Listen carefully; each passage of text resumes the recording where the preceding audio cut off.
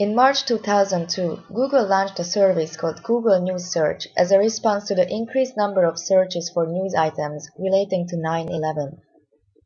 What started out as a news portal aiming to collect stories from multiple news sources, by now has become a highly personalized newsfeed aggregator.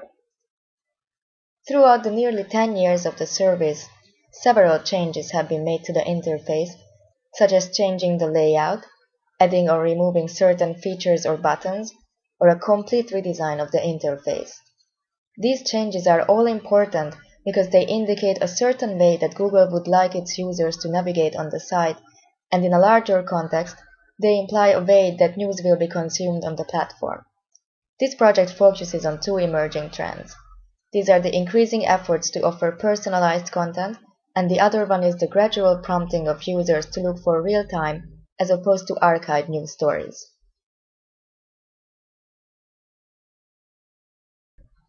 After the site's initial launch in 2002, the first step towards personalization was made in 2004 by introducing a roll-down menu to choose from different country editions. Soon after that, in 2005, the option to customize the page appeared in the top right corner. By clicking on it, users could rearrange the layout of the page, delete default sections, or create new custom ones. In the end of 2005, the Customize this page label was changed to Personalize this page. In early 2006, a new feature appears. Users are encouraged to sign in order to get recommended stories by using search history. At the same time, a new section is added in the menu called Most Popular. This could be a move to counterbalance the effects of personalization, since most popular stories are probably important too. In early 2008, however, recommended and local news become default sections just under the top stories. A bit more than a year later, the button to personalize the page is removed, and instead an Edit this page link appears in the top right corner. A few months later, adding a section gets its own button too. In 2010, the Edit this page button disappears. Location is now automatically detected, providing the user with local news and information. A menu point is added for the area the user visits the site from. Under the Top Stories section, a News for You box is introduced, which adapts to show news about the user's interests. By today, it is easily adjustable what kind of news the user would like to see more or less of. Clicking the Advanced Settings option brings us to a new page where we can choose from several additional sections or create our own. If the user is signed in with their Google account, then the option to adjust sources appears by default when they click the personalization icon. With this option, users can set how frequently they want articles to appear from specific news sources.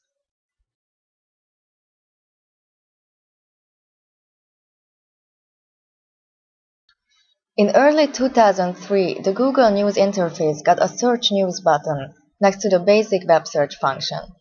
Towards the end of the year, an Advanced Search button was added next to the search bar, which about a year later turned into Advanced News Search. About 2 years later, News Archive Search was introduced next to the Advanced News Search.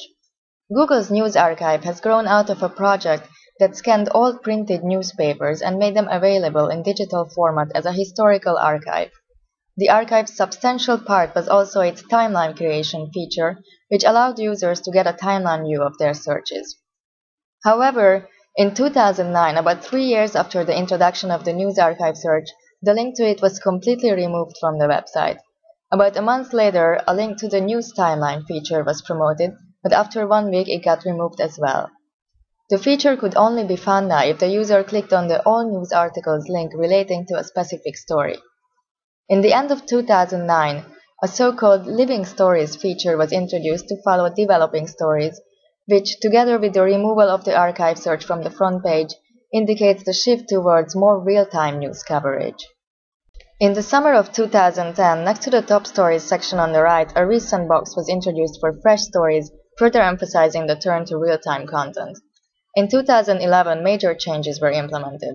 A new design was introduced that lists stories in a more feed-like manner. This is very likely a reaction to the rise of social networks like Facebook or Twitter that have been gaining influence in the online news sphere. By now, archive search has been completely merged with the advanced search function. That is, if the user is able to locate the icon for advanced news search, the tiny arrow in the search bar, which has even been made smaller. This way, searching in the archives has sort of become hidden from users.